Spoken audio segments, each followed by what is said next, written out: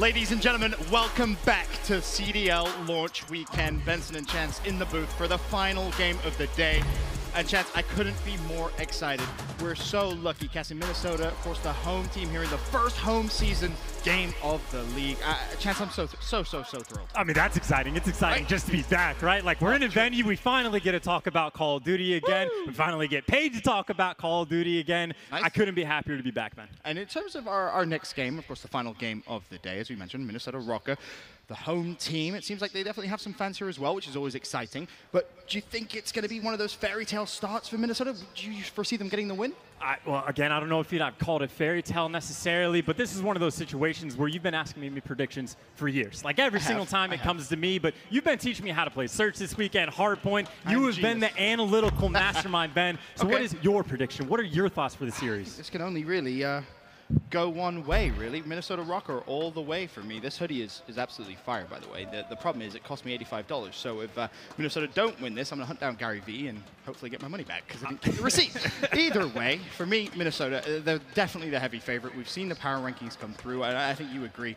When it comes to the Guerrillas, for example, Minnesota definitely above. I mean, I look at this, honestly, as a weekend of, like, preparation. How prepared are these teams? How well scrimmed? How well practiced are they going to be? And the storyline for the Guerrillas has been under practice. It's been, like, what, maybe 3 weeks where they've gotten dedicated scrims in, and then a few weeks before Christmas where they really started to dabble. Minnesota's been on the grind since the team is formed. Like, they were playing when Alex was in London, and they were on the grind from the get-go. They're a very well-rounded team. And, again, the hype has been around them coming into the event. Definitely has. I want to take a look now at the quick scope, sponsored, of course, by the U.S. Air Force. A little bit of a comparison between the two teams, maybe give you, if you're a newer viewer, a little bit more of an insight. As you can see from Minnesota RØKKR, the average age a little less than the Los Angeles Guerrillas. In terms of championships, though, and major tournaments, well, it's the Guerrillas that definitely have the lead, and maybe down to just one individual there. I was going to say, that entire 22, that is Aches, just racking them up. I think Aka's got another one tossed in the mix, but it's funny, too, because obviously 22 major tournament wins. Aches is a legend. I think he's the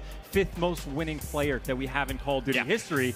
And then the 3 major tournaments you have on the other side, which is the 2 world championships, that's Silly Assault, and they got it while playing with Ake. So he's been around, had a lot of teammates, maybe a little bit of that rivalry kind of kicked in as well. So definitely some storylines coming in there as well, but the one player I do want to give a lot of love to, he's one of my favorites, if I'm honest, and I feel like he never really gets the credit he deserves, is GodRx. This is a guy who consistently knows the correct plays to make at the correct times. He puts up big numbers, and I mean, he's just so consistent, Chance. I mean, at the top of the show, something Nameless was speaking about was the keys to success for the RØKKR. It's going to be GodRx. He's got to be that superstar caliber player for this team to put up those absurd stats. And the last time that we saw him was at Champs last year, and he did exactly that. He had the #2 overall AKD at the event, right behind Simp.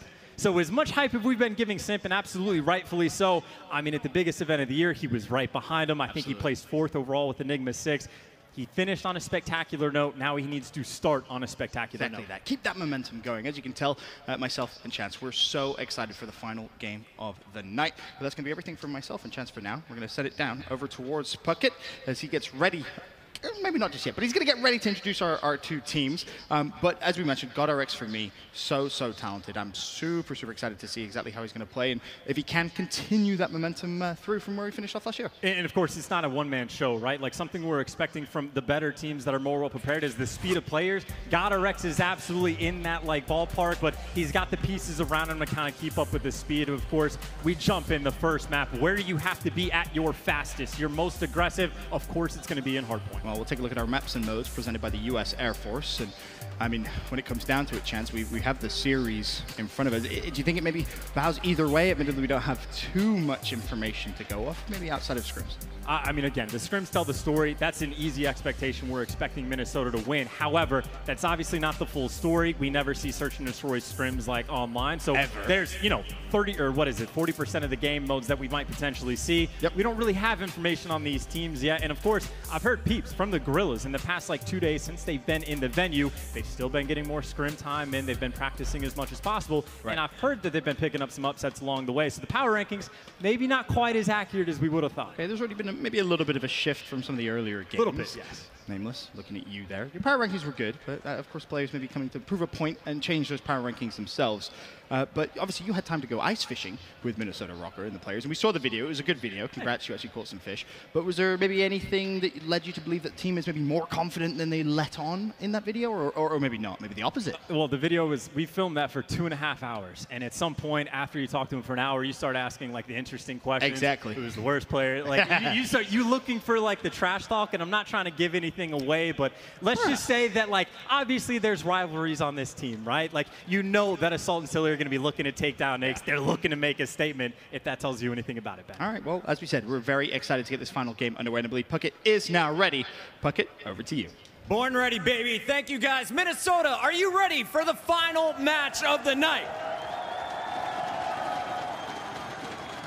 Let's kick it off right now as we introduce the opponent. This is the LA Guerrillas.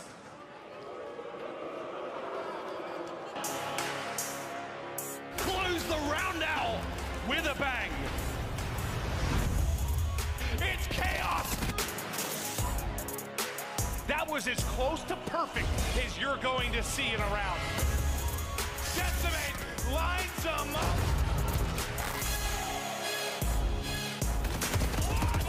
What was that? Aqua gets both. First up, it's the fresh blood amongst the veterans. Let's hear it for Decimate.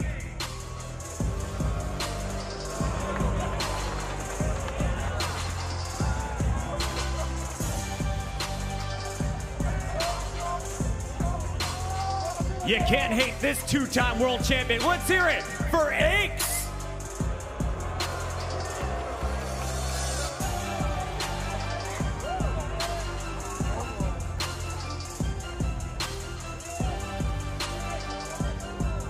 Here's a look at one of my favorites of all time. Coming to the stage next, it's Lacefield.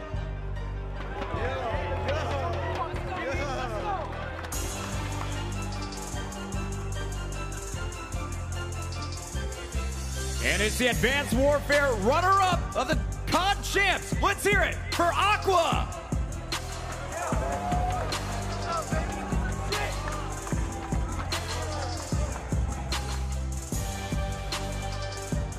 One of the sickest submachine gunners of all time. Let's hear it for Saints.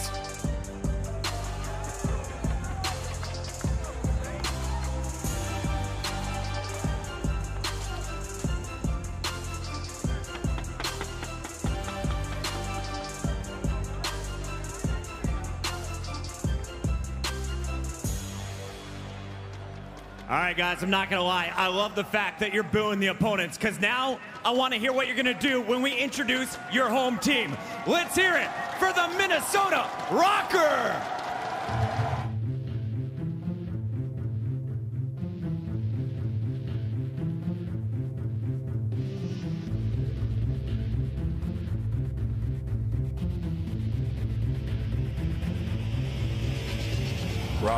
RØKKR is a possessive force.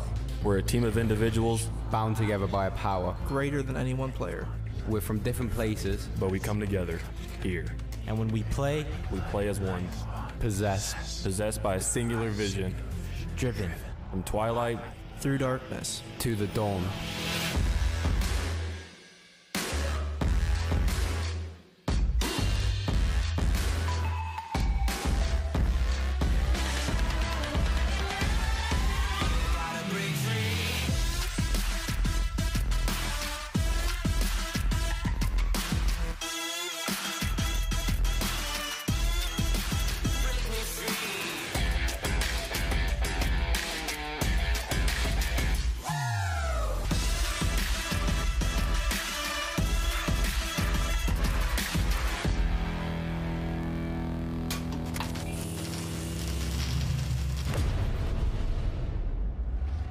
Ladies and gentlemen, show some love for your new SMG superstar. It's ASIM!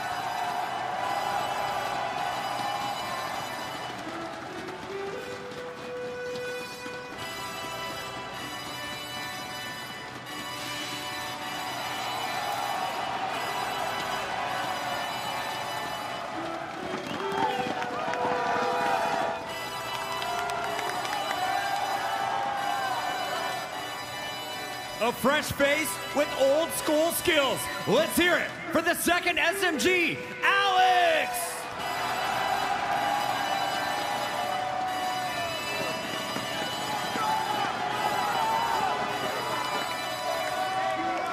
This evil genius world champion is now the new face of AR in Minnesota. Give it up for Assault!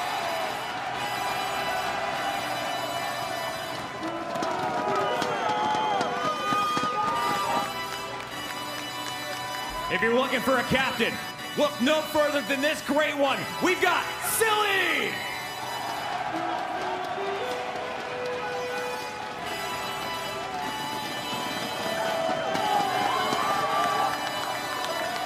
Last but not least, we got the man ready to ease the opponent's pain. It's God RX!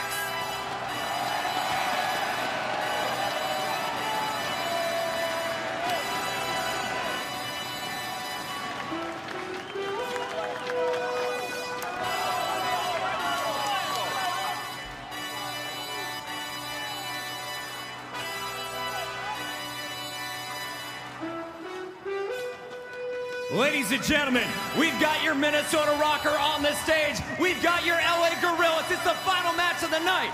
Let's send it over to the desk.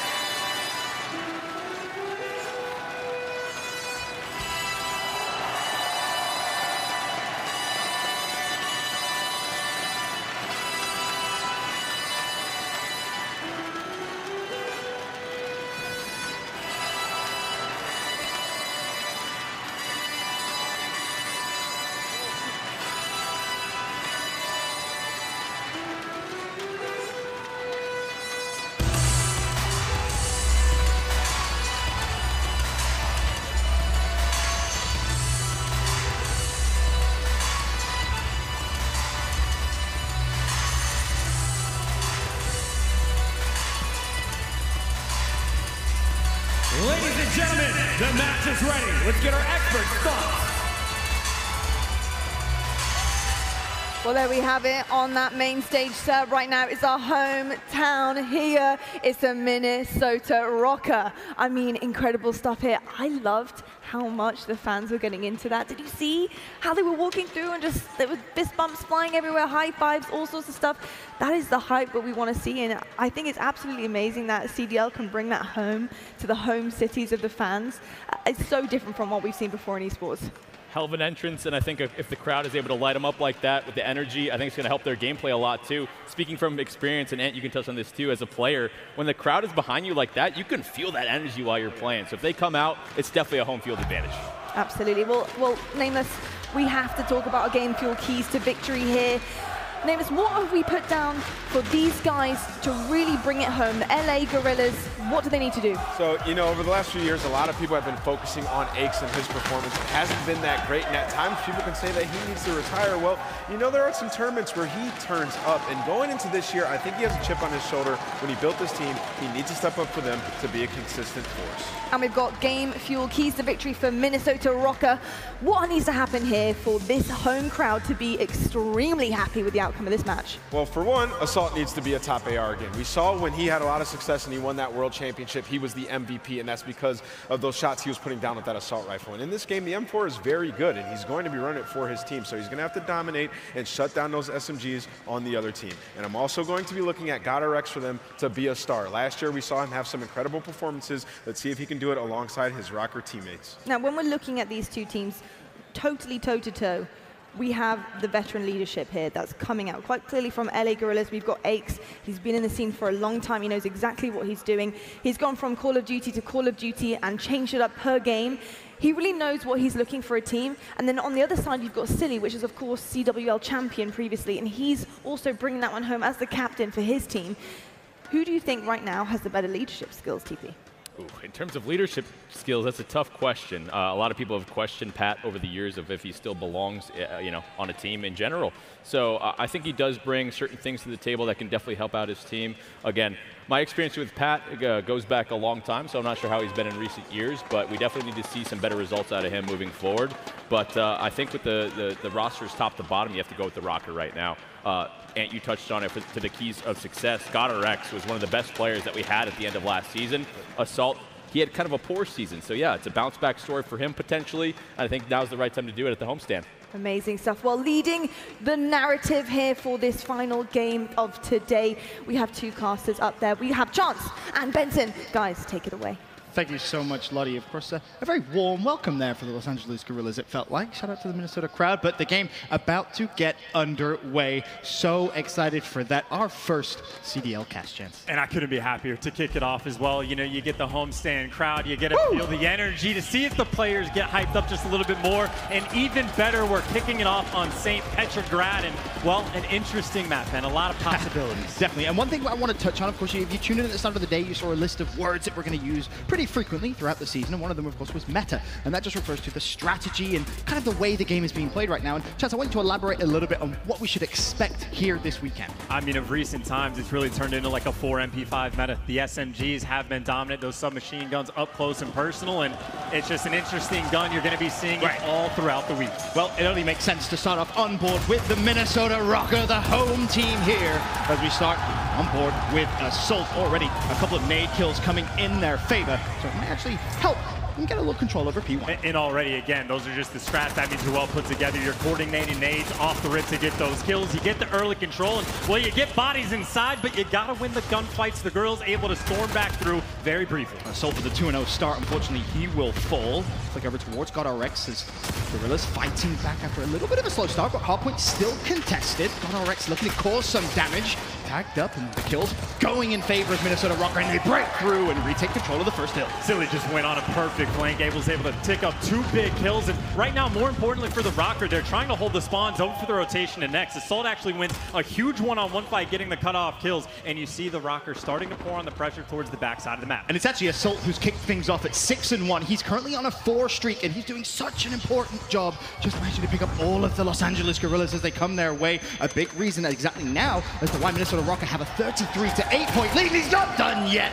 Unfortunately, finally falls. Still, though, job done on the side of Assault. He's helped his team keep the spawns. They've kept the lead, and now they're going to jump it up just a little bit. I mean, the LA Guerrillas, you see them through the walls there. They're trying to push up through the alley, but as soon as they get there, they got a bunch of RØKKR players in corners waiting for them to go through the door. And you talk about the Guerrillas, it's a slow start from Saints at 2-5. It's a slow start from Blazefield at 2-4. Apes 2-6. Decimate 2-4 as well. Minnesota RØKKR are blowing the Guerrillas away early on here in game 1. Guerrillas, though, they're able to get a close spawn, so they're going to be able to get bodies to the hill, but when they go in, they're getting made mincemeat. GodRx able to pick up 2, and it's another wipe for the RØKKR, again, just trying to stay in control. And it's this man right here, Asim, making the plays, a double as he looks for more. Finally, he falls. It's Saints who bounces back. He gets himself a double kill, but so far, first game, Minnesota RØKKR in control. Yeah, nice little takeover from Asim. He has been hyped up quite a bit. You've been here in the chatter. Apparently one of the fastest, if not absolutely the fastest player in the league,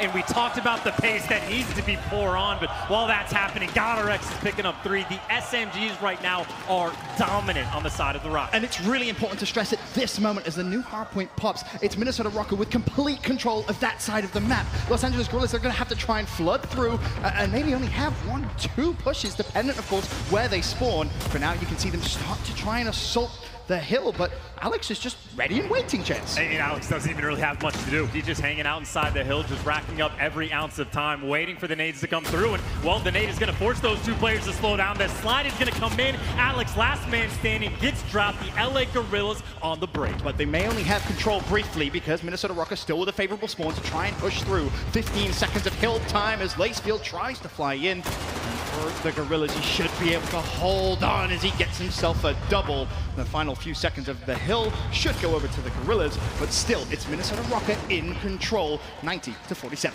Well, on repeat so far, it's been the RØKKR of just winning those rotation battles, but right now it is complete and utter map clearance. It's going to be one lone man, Aqua, inside the hill. The LA Guerrillas have pushed out pretty much every side of the map. The RØKKR are 10 seconds away from even being able to contest, and of course, they got to win the gunfights before they can even get to pool. And at this point, one of the key players for Minnesota RØKKR is actually going to be Alex. He sits at 7-4, which may not seem too impressive, but at the minute 5 seconds hill time, he's been able to gather, which is really giving Minnesota RØKKR a nice, comfortable lead, but that lead may not last too long as the Guerrillas try and hold.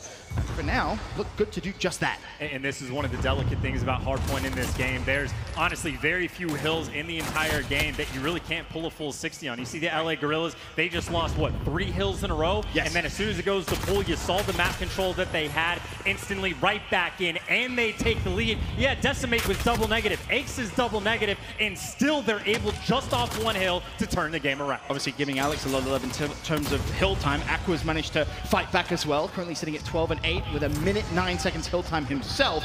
The Guerrillas take the lead, but once again, Minnesota trying to fight back as we go over to Restaurant. It is a scrappy hill over by Restaurant. The RØKKR able to get early control, but you got Lacefield trying to keep him at bay and buys his team a little bit of time. That way Saints can get inside the hill, but the most contested we have seen so far in GODRX, trying to pour on the pressure, but gets chopped down by Lace. And again, GODRX so important for the Minnesota RØKKR. He's one of those players I think all of the talent look at to say, if he can go off, Minnesota should be able to just cruise through some of these hard points against Los Angeles Guerrillas. But again, the Guerrillas now starting to build a lead. A little bit of an upset potentially here for the home crowd. It's a 124 to 96 point game in favor of Los Angeles. Finally, Minnesota fly back in towards the hill, but not for long. And again, that is just 2 hills back to back. You go from a 40-point deficit, now you're going to have yourself about a 50-point lead going into new. And yes, the RØKKR have that early rotation over to the next hill, but the girls have plenty of time to set up for the break. At this point, it's so important to just reset, right? When things all of a sudden start going out of your control, you have to just rotate early, get that good setup, and make sure you don't just turtle inside the hill. You do want to try and push out those lanes and take the fight to the Guerrillas. Well, right now you have a decent setup coming in from the RØKKR. They got 3 guns focused on the front. 1 man's watching the flank, but Saints is actually able to get the break. Now the pressure on GODRX is going to be coming from his front, in behind. Too many places to look, and he gets chopped down. LA Guerrillas, the instant break on the hill. But there is actually a 3 versus 2 inside the hill in favor of Minnesota RØKKR, but they need to make sure they pick up the kills. As you can see, Lacefield trying to get inside the hill. He has to support Decimate. Decimate falls. It's Assault doing a good job. Silly ready and waiting to try and take that gunfight as he just keeps the hardpoint contested for now. Still a Guerrillas lead, but only about 30 points as it stands as the challenge comes through. Silly will fall. Guerrillas take control. And this is just the tides turning, right? We saw the first time around, the RØKKR had the early rotation at Cafe. This time the Guerrillas get the setup. However, RØKKR are pouring a ton of pressure on the top side of the map. Lacefield is sitting here waiting. Good trades coming in from the RØKKR, though. They're able to almost get 1 man through, but honestly, it's just more one-on-one gunfights towards the back of the map that LA Guerrillas able to stabilize. And just have a quick little glance at the Los Angeles Guerrillas stats. It's actually, again, Aqua with a minute 28 hill time, currently sitting at 14 and 14. In terms of standout performance, it's Saints who really stepped things up from a very, very slow start. Now 21 and 17. However, Minnesota RØKKR in the hill early. They now need to pick up some time before this game gets out of control. And someone's going to need to get a hot gun. Silly was able to pick up 2, but he gets chopped down a scene. Maybe he'll be that guy, but he gets chopped as well. The kills getting traded like crazy. Both teams responding so close to this hill. But again, the LA Guerrillas able to stabilize. And frankly, already, you get 1 re-break on that hill, you've done your job. And Chance, that almost felt a little too easy there for the Guerrillas. And it just, again, the RØKKR couldn't get anything going. Someone has to step up and pick up that 2 or that 3 piece. If you don't have the advantageous spawns,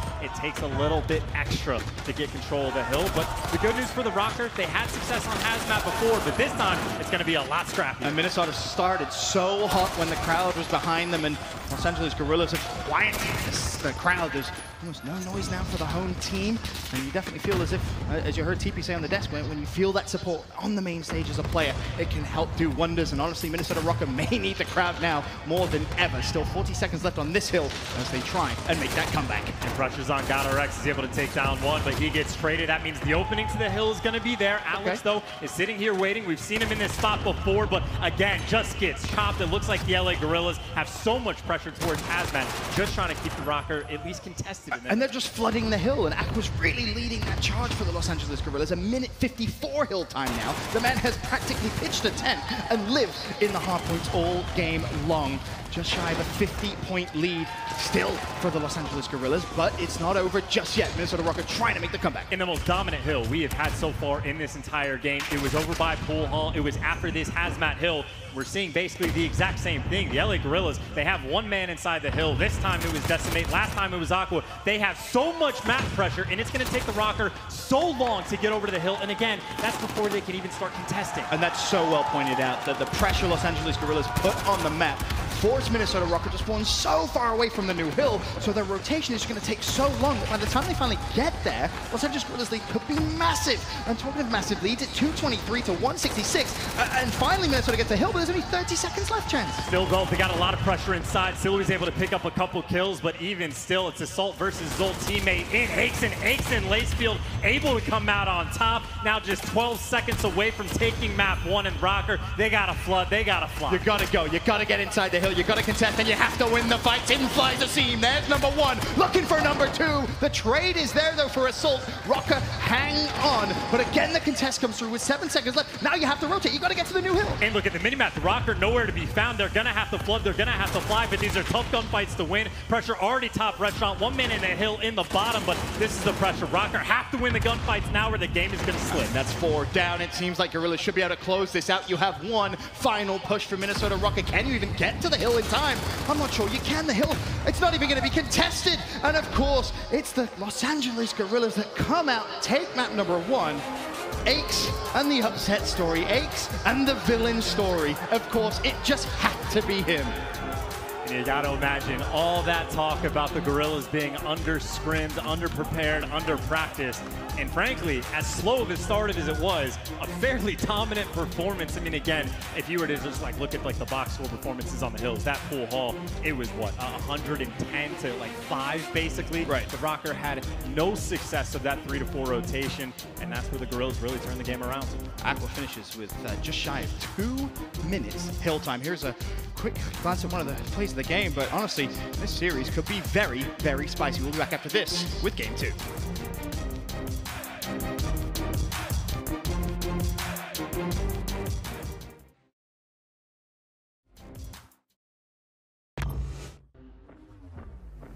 We trying to get hype.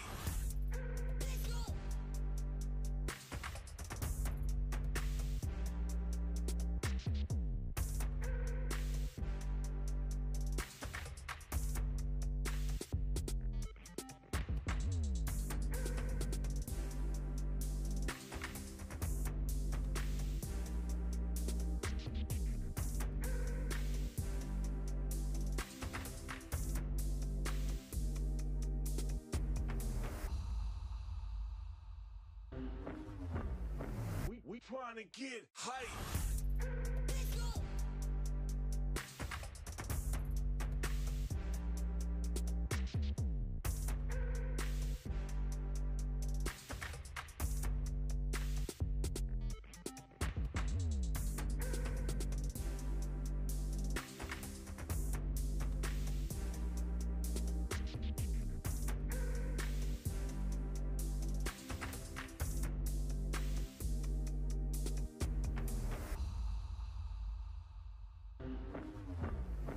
We trying to get hype.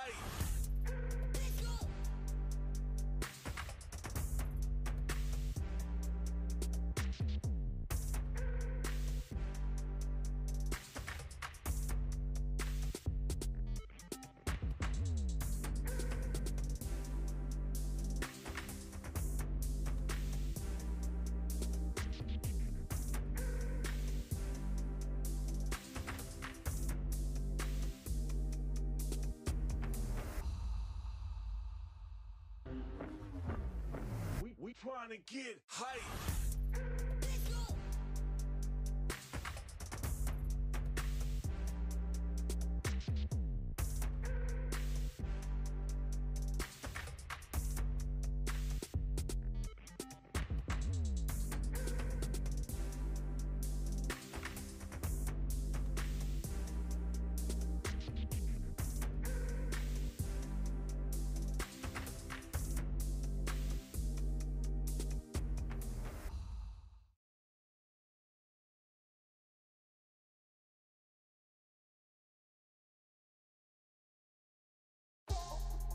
The United States Air Force. Learn more at airforce.com. Call of Duty League is brought to you by Mountain Dew Amp Game Fuel, the official energy drink of the Call of Duty League.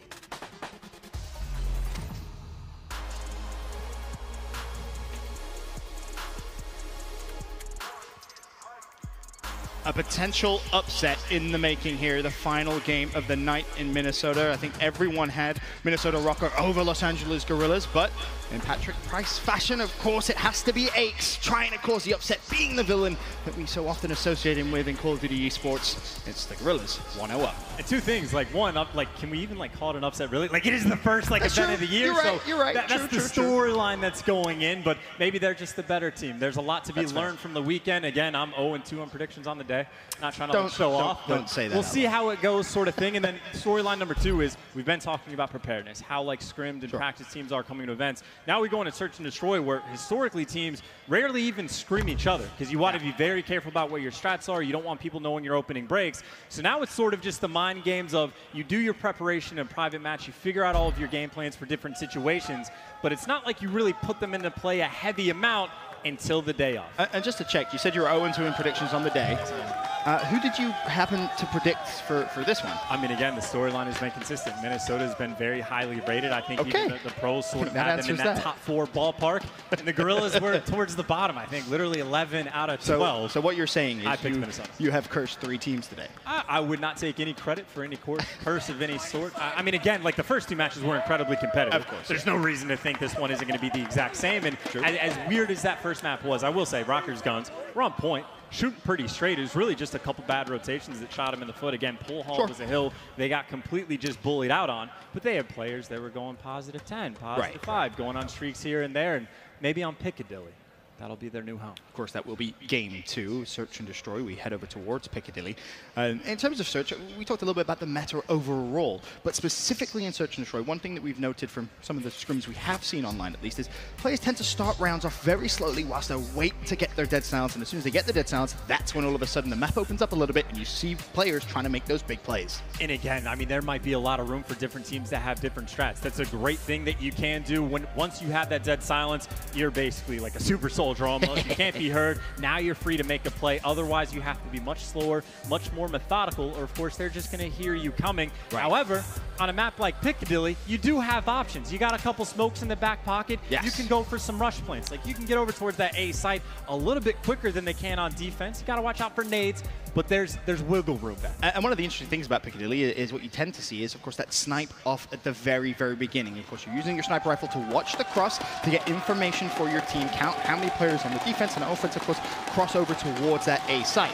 And the one thing you said during the commercial break is, oh God, please, don't let me have to watch Aches with a sniper rifle again. Okay, I said that in private. I'm not supposed to bring that up. I mean, I agree. He's a legendary player, Ben. Not with a sniper rifle. As much as we were giving him crap for sniping all of last year, still had a ton of success with it. True. Occasionally. Sometimes not so much, but he had some good maps here. And then, of course, you watch one of his teammates snipe, you're like, wow, that's beautiful. But to that point, is there anyone specifically you think we'll see with the sniper rifles from either team in that massive snipe-off that you should see every single round? RØKKR almost certainly is going to be the sniper from the side of the RØKKR. And again, Piccadilly's a map where you can do it offense or defense pretty much every single round. And it's almost a necessity at the very least to watch the cross. And if you don't know what we mean by watching the cross, it's literally you are just taking a line of sight, seeing something across the map if you can, or as much map control. And if the players, it's just for information. If you see him cross that line of sight, you say that's 1, that's 4 of them, and now your team can react to that. Do you see 4 players cross the left side of the map? You send your team to the right. That's the generic little setup, just so you know. One of the biggest power positions on this map is, of course, where we just kind of flew through in our map loadout or map fly-through, is that mid-bus area. You control that. You have so much leeway on where to move around the map. But map number 2, underway. As it stands, the Guerrillas with the 1-0 lead in the series, and RØKKR with a sniper rifle. You called it. He counts 1, but unfortunately not going to find a pick just yet. He's also seen that player cross back, so he doesn't have a ton of information. You can actually see a bit of a waiting game right now for the LA Guerrillas, and this might just be the build up for the dead silence. Everyone's hanging out in their spawn, just waiting for the dead silence to accrue. We're just giving him a chance. That's all. He didn't want to take his life that early. Yeah, exactly. RØKKR, of course, with the sniper rifle on one side. It's Lacefield on the other. Lacefield, if he goes top scaffolding, maybe be a little more aggressive. And he's peeking. He's going to spot 1, and there it is. First blood comes in.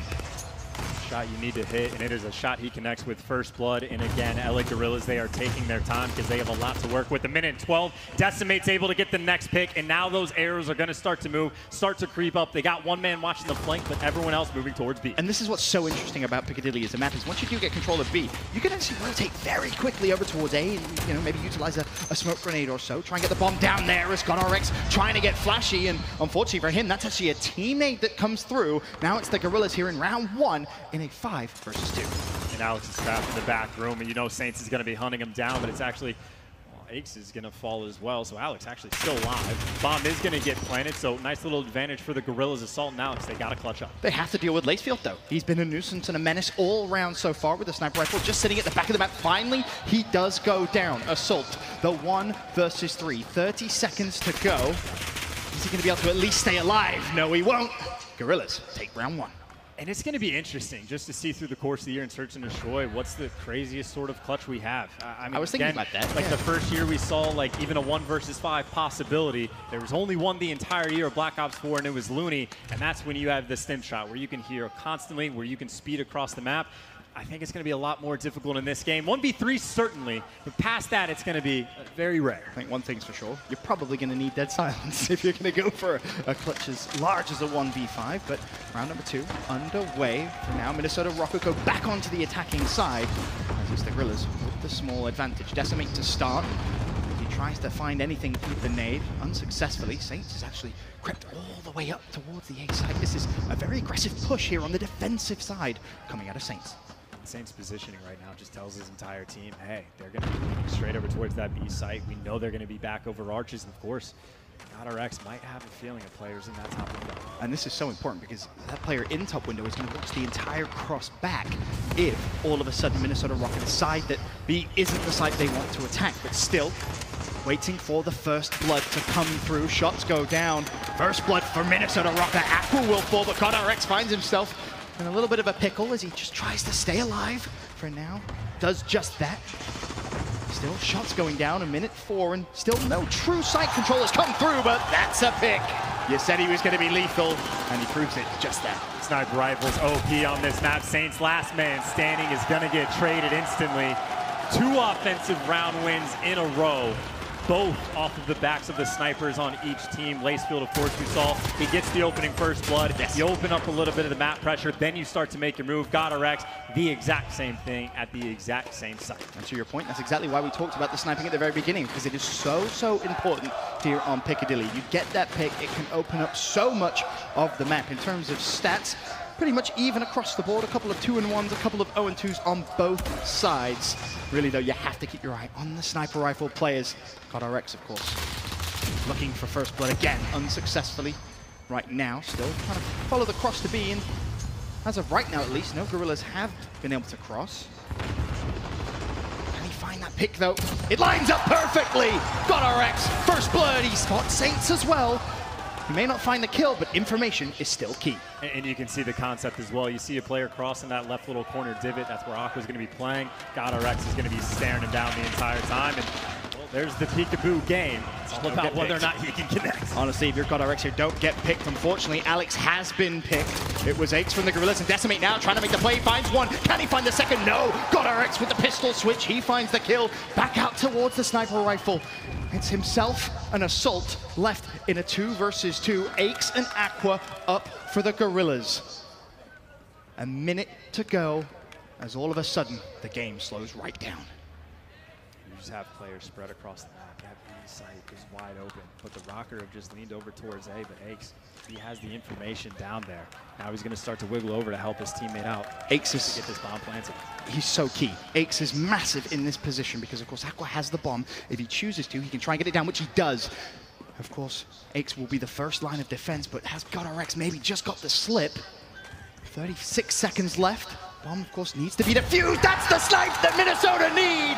GodRx finds it, and now it's Aches in a 1 versus 2. And Aches was right behind the player, but he just didn't see him. Didn't hear the connection, but now we can watch the cross the bomb. They're going to try to hunt him down. Aches is taking fire. Assault is going to find him out.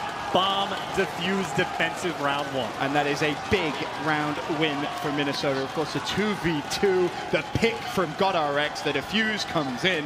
Advantage, Minnesota RØKKR. And a very good round to pick up. And again, at least at the start, it was still about the snipers who can find that first blood, and GodRx picked up that advantage. And it was an interesting play because we saw Decimate midway through, slipped through the crack and got all the way to Bookstore without being spotted and almost made the play. Had GodRx not gotten that kill with the pistol, which is a very tough gunfight to win, that round gets blown out of the water by the LA Guerrillas, but GodRx coming up clutch. The man is 5-1, 3 rounds deep. A great start from him. A wonderful start. And again, as round number 4 starts, it's that sniper fight which is going to be so crucial. Can GodRx find another first blood? Well, there's the first he tried to track, but the second sneaks through, and that should give Minnesota enough information that there's going to be heavy defensive resources over towards B, but first blood still comes through as Aches goes down. Yeah, like Guerrillas, similar setup. You got a man in the top window, you got Saints over on the bomb, but of course they're playing with the man down. So Aqua's a man trying to make a play, trying to play a little bit aggressive, trying to keep these players at bay, and 2 picks come through the cars. Enough damage though, and you even out the odds. This Lakesfield top window, we saw GodRx in almost an identical situation a few rounds prior, get the pick, and of course it allowed Minnesota to win that round. GodRx still searching. Of course this, 3 versus 3. Still plenty of time to go. A minute 9 on the clock. Minnesota on the attack. They will need to put the bomb down. For now, at least chance, the B site is open. It is open, but the RØKKR aren't expecting a similar defensive setup coming in from the Guerrillas, and the Guerrillas playing so patient as well. Decimate's in the perfect spot right now because he's watching that entire cross to B, and if he does get aggressive, he at least needs to trade out his own life, leave it a 2v2 if nothing else. If he can find a kill and get away, though, that'll be perfect for the Guerrillas. Well, he can obviously feel the smoke. He knows players might have passed, but they're not too sure. Finally, Saints is making a move. He's actually able to pick up a pretty big kill to start the flank. Well, Decimate, of course, the player in the action. As now all of a sudden, the big flank is actually starting to develop. It's number 5 on the minimap.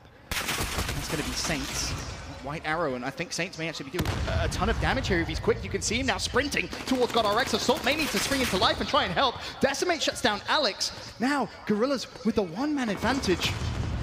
Saints really being a nuisance, but Assault does find Lakesfield. 2v2, but again, it's that man Saints on the flank. GodRx, surely he gets shut down. Saints shoots, he's missing, but finally gets the kill. Will it be an instant trade? I don't think so. Saints has done so well to stay alive. Now you got Decimate trying to find Assault. Assault towards that last man standing. The pistol comes out, but Saints does the dirty work. Instantly hops on the defuse. The return round is in a chaotic round, honestly, coming in. I mean, it's always that weird COD timing where Saints is able to find his way on the flank, and then Assault, of course, they basically cross each other pass at the exact same time. But, of course, once you get a man behind enemy lines with no information, I mean, GodRx, there might have been a moment. He's basically a free kill. He did so well just to stay alive for as long as he actually did on that site. He was trapped, nowhere to go. But the flank from Saints, the key to success that round. He currently sits at 4-2, but it's Decimate leading the way for the Los Angeles Guerrillas. He sits at the top of the leaderboard, 5-2. Of course, we've seen a lot of pressure over towards this B side on offense, time after time, and well, it looks like this round, it might not be too much different, especially if you take an extra few seconds to pick up the bomb. The sniper battle, not won yet. Lakesfield doesn't look like he's going to be challenged again, but that first blood, ever important, goes the way of Saints. I imagine off the back of a couple grenades. That scene will fall. Advantage Los Angeles Guerrillas, but GodRx says, anything you can do, I can do better. Aqua will fall, 4 versus 4. Saints is able to retrieve the bomb, and it's a little sneaky there from Alex, isn't it? Very nice spot. You can hover it back to the map. You can use sound to your advantage. Decimate, though, we've seen him try to creep up the middle of the map before. This time, he gets caught on his way. So you got the man advantage for the RØKKR, and of course the RØKKR, they can be patient. And for now, to go anywhere. For now, at least, Alex really isn't that important at that site. You're really looking to more mid-map. Silly, for example, could be huge. As soon as I mention him, unfortunately, curse of the commentator, Saints shuts him down. Lacefield, though, pushing now over towards the B site. Saints really has been a playmaker, but obviously Lacefield, the opportunities. Alex's position might not be known. The question is Lacefield going to investigate? Might just go straight past him. This might work out perfectly, but he hasn't been spotted. All Alex has to do is have a quick glance up and he should be able to spot Lacefield. I don't know how he hasn't. The bomb goes down. Alex springs into life. There's the first. Saints goes down. Lacefield instantly with the trade. Can GodRx try and get the trade back on towards Lacefield? For now, it doesn't seem so. Mainly because he has the pistol, but as he tries to find the kill, he just scrambles away with his life. Of course, bomb has been planted. versus 2 with Salt's able to find a pick. Lacefield last man standing. GodRx doesn't win the gunfight. Lacefield for the 1v1 and time is on his side. 20 seconds. Assault's going to have to go quick here. Lacefield being so patient.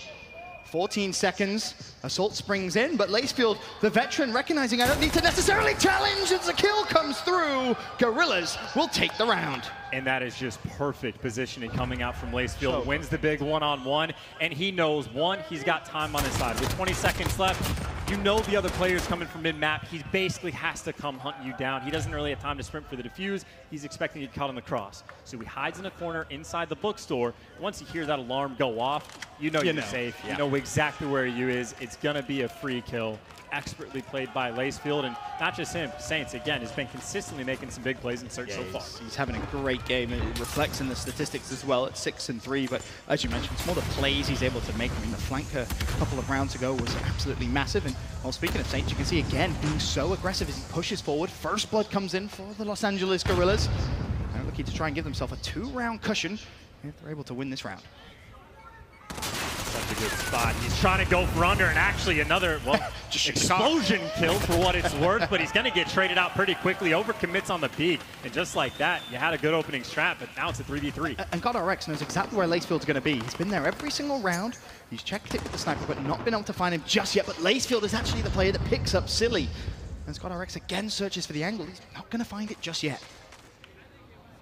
Of course, they're just slowing the pace down, trying to find a pick if one is going to come their way, but pressure is going to be on. You effectively have it 2v2 over towards the A site, but not a lot of map control. Very tough situation for the RØKKR. They're desperate for a pick. The problem is, as long as Lacefield is here, he can do a late bomb check if he wants. Just have a quick peek. Of course, he is playing for sound. If any of the alarms in this vicinity go off, he'll have all the information he needs. And this player is going to get hunted down. I have no idea how Assault did not spot Decimate, but needs to open the eyes a little bit more. Maybe was trying to make a play and just got heard, but either way, now a massive man advantage. GodRx 1v3. 1v3. He's 7 and 3 as it stands, but with 30 seconds left, you have to think it's going to be a dream. Surely, no way the Los Angeles Guerrillas give this round up. They should surely now have a 2-round cushion. 20 seconds. GodRx is searching. Of course, he knows pretty much exactly where the Guerrillas are, but they're just not showing. They're not revealing as Decimate tags up GodRx. He expects the rush, but it's Aches that shoots him through the bus. And Guerrillas, again, looking to really stomp in what could be a beautiful first win here at home for Minnesota RØKKR. The Guerrillas saying, no, this is what we do. This is what we've always done as players. We've always managed to cause upsets. I'm going to, a little bit of history here. Do you remember what team at the start of the year of Black Ops 4 was best with their grenades? I'll spoil it for you. It was Envy, and it was Bevels as a coach. Bevels was the coach of that team. Now you got Bevels apparently just has nades on point. And World War II, Bevels had nades on point. We've seen quite a few this game.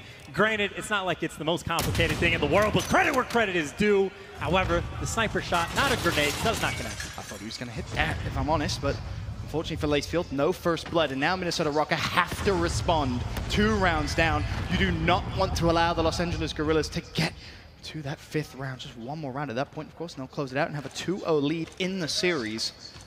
For now, though, we'll stay on board with Aqua, because he does have the bomb.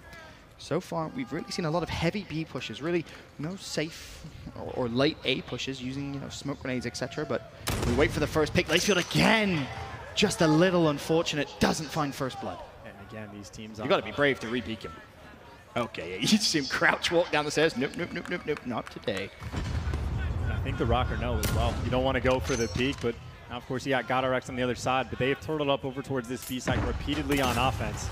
To where the RØKKR, I mean, they have 4 men stacked up just watching the crossover towards the site, but that clock is ticking. They're going to have to make a play soon. That smoke grenade could cause GodRx some problems. One player's actually already crossed it. He may get collat, no! But he finds Saints and he knows the pressure is coming! A hit marker onto Aqua!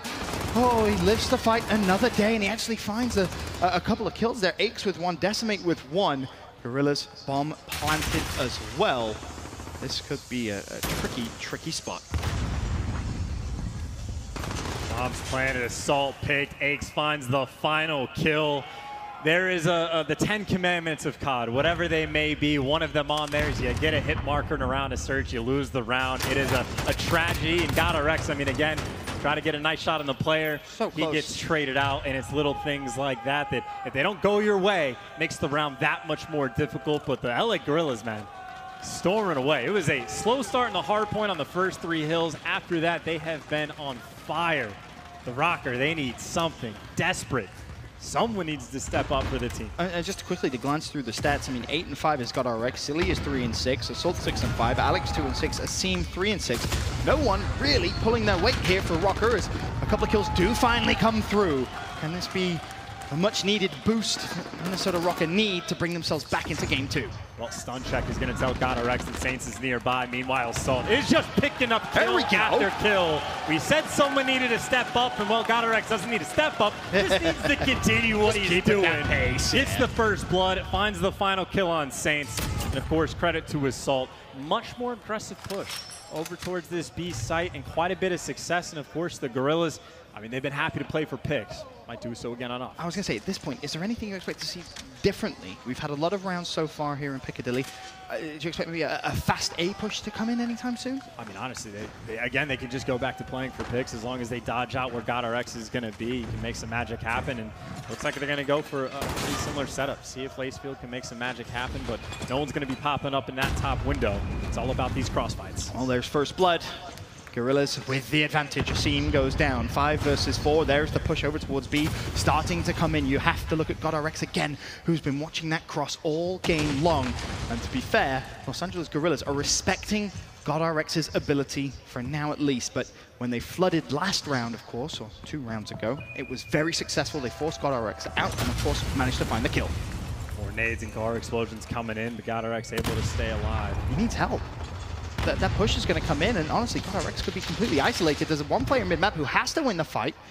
Meanwhile, Aix actually finds the pick on towards Alex. And Decimate's behind enemy lines. He's going to be able to make a play, shoot at least one player in the back. Meanwhile, his teammates are planting the bomb, but Decimate, the flank is in. He's taking the gunfight. He wins that. Meanwhile, bomb planted. Massive man advantage. You got a 4 versus 1. Assault, best of luck. It is a hopeless situation and does get taken down. LA Guerrillas on a tear.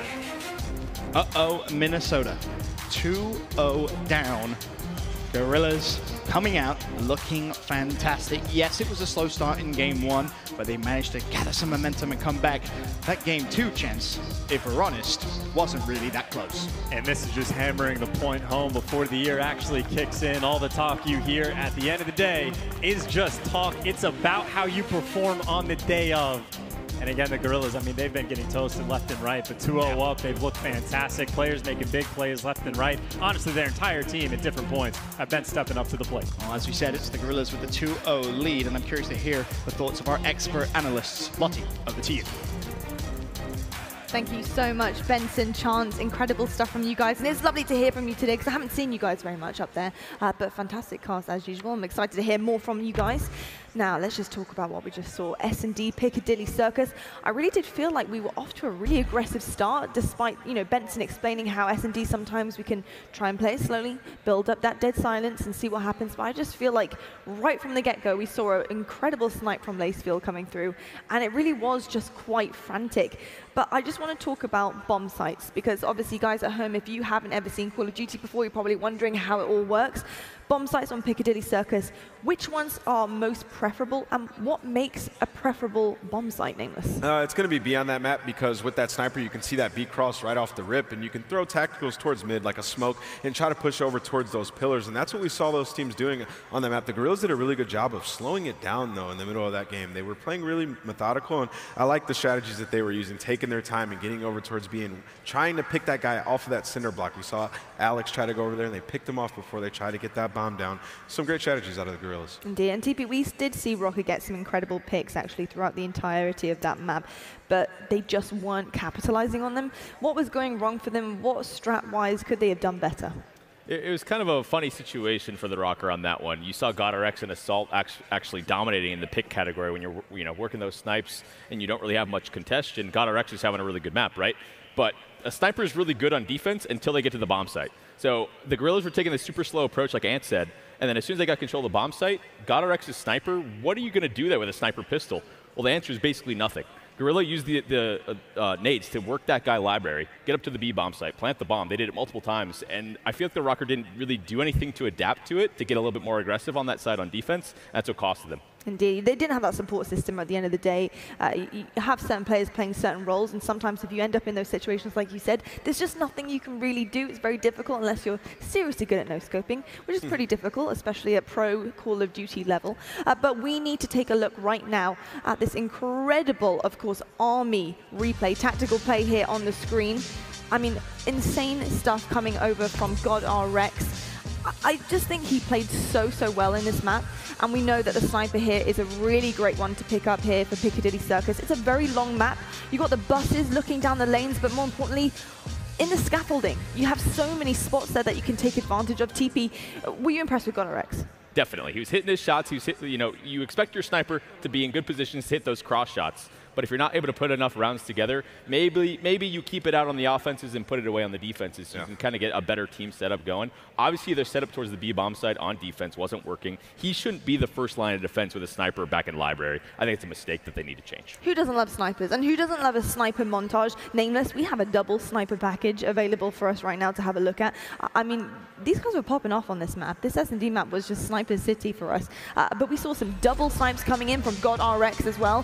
How did you think this guy played? And is this kind of up to the standard you'd expect on Piccadilly Circus in terms of S&D? Are we looking at a sniper-related map here? Yeah, definitely. I mean, that B site's definitely going to be sniper dominant, especially in the beginning of the round. You see a lot of players looking for picks. One round we saw Lacefield have that sniper out, and he was looking at, top red, trying to get that pick. And, players give it to you. It's going to be too easy to win the round. So as the year goes on, people will adapt, and they'll start to not peek those snipers, and they'll throw their smokes in the correct spot and execute at the right time. Right now, it's just a little bit sloppy, and that's why the Guerrillas were able to win that, because they knew RØKKR had a sniper, they play slow, and they would expose him and win the round. Indeed. Well, it is Friday, but it's getting to the end of Friday. And that means we're one day closer to a very exciting thing that's happening. The first ever Hype Battles is coming to Minneapolis, the city of Minnesota. We're going to be having these four incredible gentlemen on our stage. That is right, in the house. Michael B. Jordan, Andrew Wiggins versus Carl Anthony Towns and Vince Staples in a 2v2 gunfight battle happening right here on Sunday. You do not want to miss this. It's pretty incredible. TP Gunfight, of course, is a really exciting new addition to Call of Duty. Have you had a go yourself? Oh, I love gunfight. the random element of the different guns spawning in, it really makes it for a challenging experience. You spawn in after a couple of rounds, you're like, oh, I got a new weapon. Like, you got to figure out how you want to play the round. Got to communicate. It's 2v2. It's intense. The rounds go pretty quickly sometimes. It's a lot of fun. We'll see how good our celebrities will be. But it's about time we head back to the game. So I'm going to hand it over back to our casters, Benson and Chance. Let's get it started. Thank you so much, Lottie. Thank you to the gents on the desk as well. Awesome insight as always. As things stand, though, it's Minnesota RØKKR, the home team for this weekend. 2-0 down in their first game here in the CDL. Chance, what needs to change? What's going to be the spark for a potential reverse sweep and a comeback? I think potentially the speed of the game, because I believe we're going into Hackney Yard. It's going to be much more aggressive, much quicker. And I think a theme of the first map was really, it was that 3 to 4 rotation, right? That's the most traditional kind of rotation you're going to see, where you have to go across map. We've always had those in Hardpoint, and that's where it's about being slow. That's where it's about manipulating the spawns. On a map like Hackney Yard, it's fly, fly, fly, be as aggressive as possible, and that's what we're talked about as team. We've seen great series so far from RØKKR. We need those players to kick it up a notch with the MP5s, similar-ish to the performance they had on St. Petro, and try to use that overwhelming speed to just be a little bit too quick for the Guerrillas. And of course, if we do see a comeback, let's take a look at our maps and modes, sponsored by the U.S. Air Force. If a comeback is going to occur, of course, a Game 4 and potentially even a Game 5. We've been the Game 5 duo for so long, Chance. I forgot what it's like not to have a Game 5. I mean, maybe it's a new year. Maybe we'll be the 3-0 team this year. You never know. Let's not be that. I mean, we hope for the Game 5 round 11s 1v1. That is obviously the dream scenario. But again, I think the argument for the RØKKR is, hey, you get a map a little bit speedier. You're hoping the pace of play is big. And then for your LA Guerrillas, you're like, it obviously doesn't matter. All the talk has been just that. We're here to play, looking for the quick 3-0 and just to, silence the haters, prove everybody wrong. And of course, if they do manage to win Game 3, Minnesota RØKKR that is, they'll stay on Hackney Yard for Game 4. And then potentially, as we said, if they are able to try and complete that reverse sweep, Game 5, search and destroy. But we wait and see, because as of right now, Chance, if we're honest, LA Guerrillas have just been better. Absolutely. I mean, again, you got to give credit where credit is due. How many first bloods came in just from like grenades? Like if it wasn't a sniper, it really seemed like it was a nade or some sort of coordination from the side of the Guerrillas. They seemed to be on point. Again, after that slow start, the first 3 hills or 2 hills, whatever it was, all the way back on St. Petro, it's just then the Guerrillas on fire.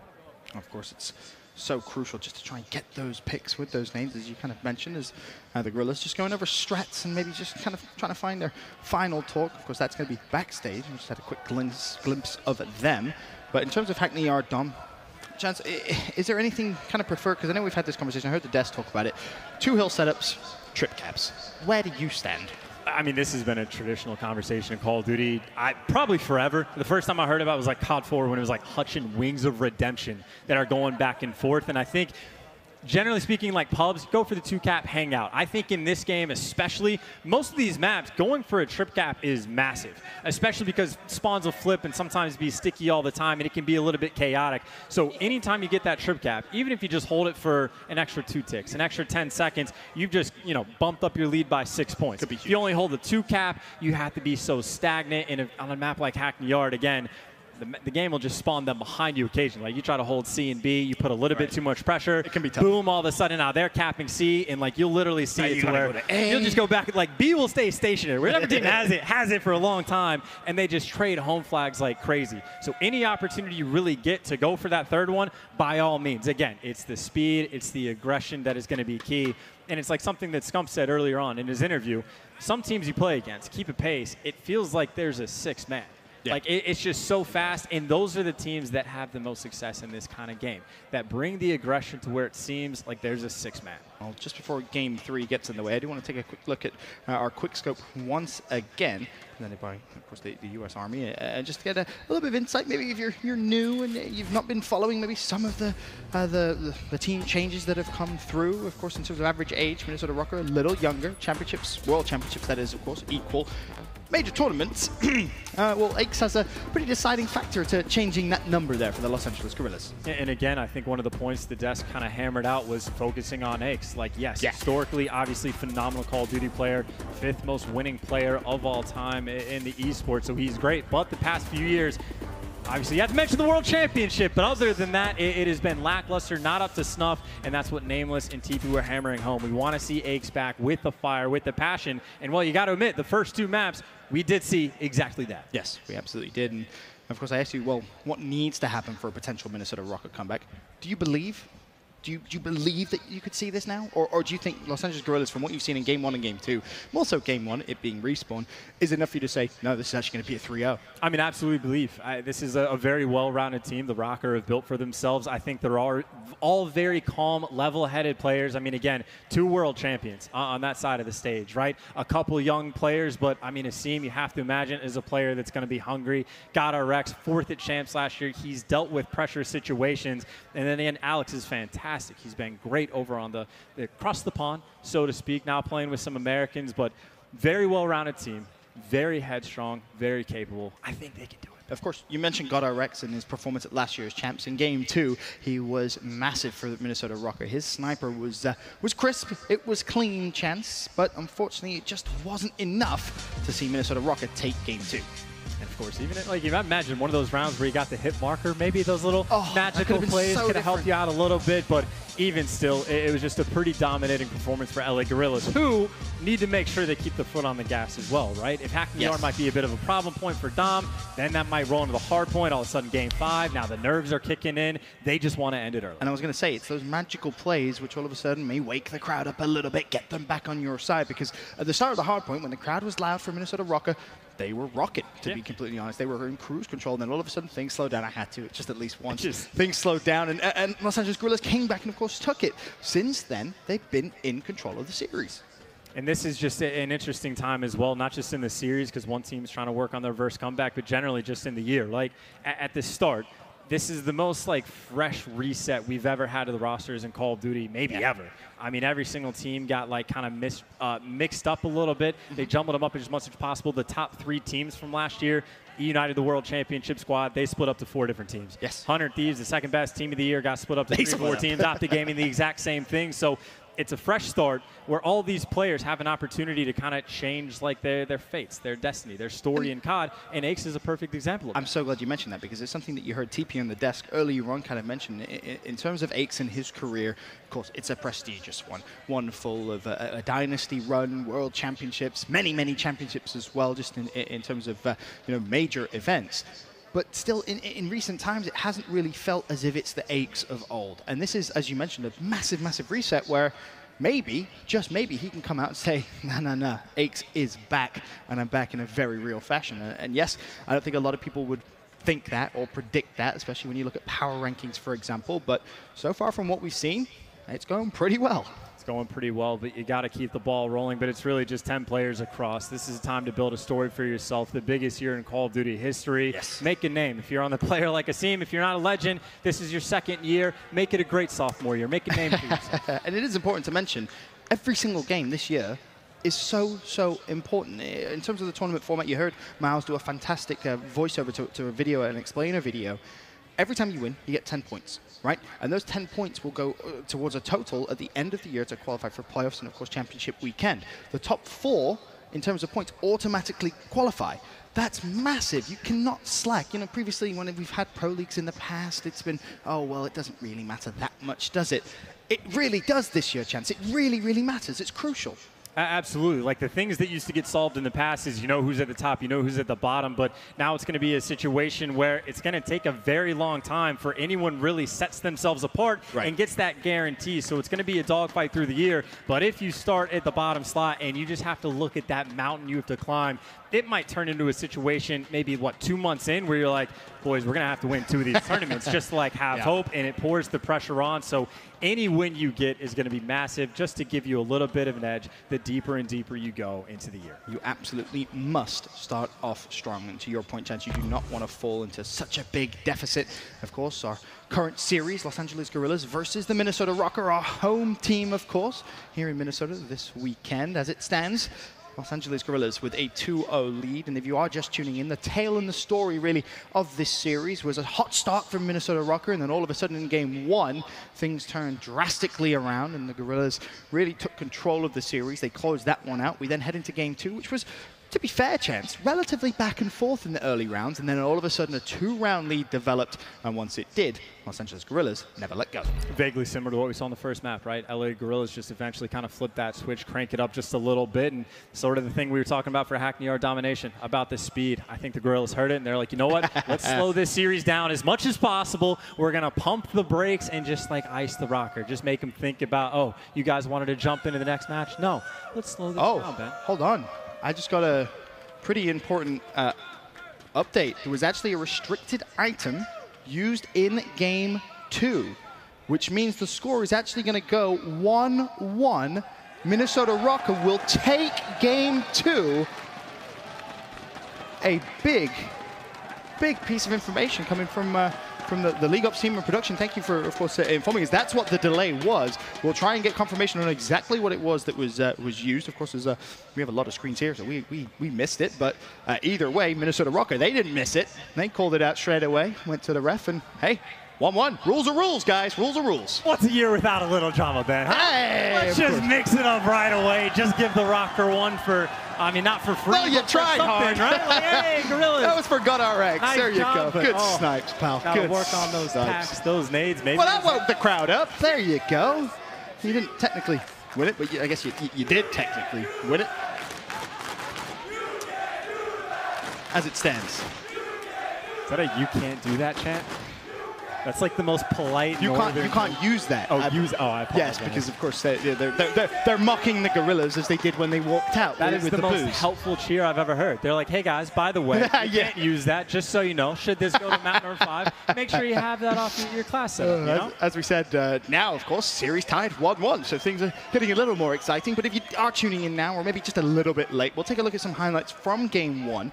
Of course, it was a very interesting hardpoint. As we mentioned, Minnesota RØKKR, they started off so strong, Chance. Oh, these are double nades coming off the rip, too. Just the nade coordination. I mean, the story of this series, if nothing else, ignore the map forfeit. It's about the grenades, really.